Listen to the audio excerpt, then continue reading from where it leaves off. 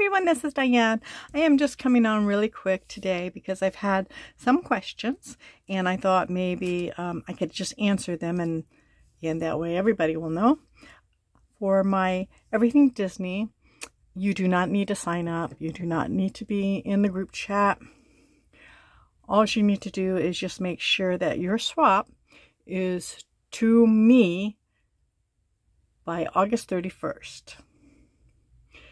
And by August 31st, I would like them all here so I can get them out the beginning of September, because we are going away in September. So I want to get them all done. The other thing is the totes. It does not need to be a jelly bag. It does not need to be a tote. It can be any kind of box, a decorated box with your items.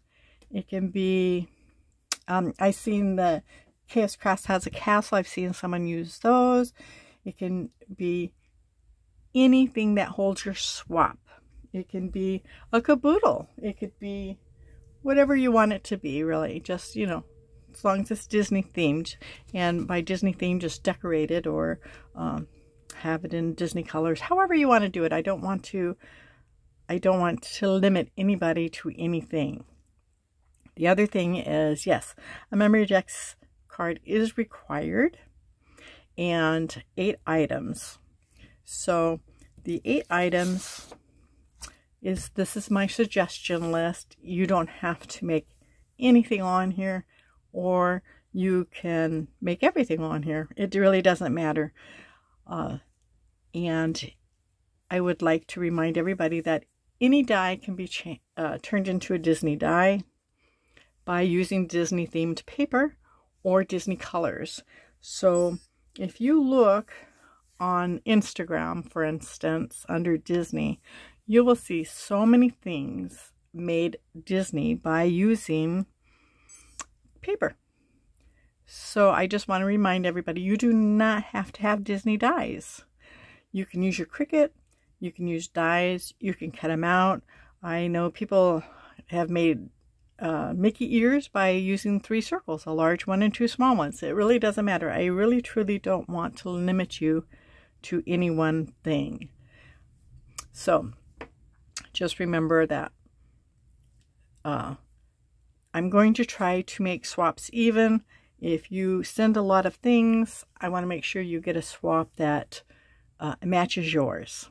If you want to do the bare minimum, that's fine also.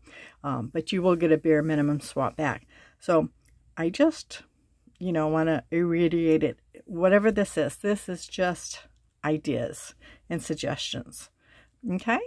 I hope that helps with some of the questions. Anyways, like I said, the swap just needs to be to me by the 31st of August.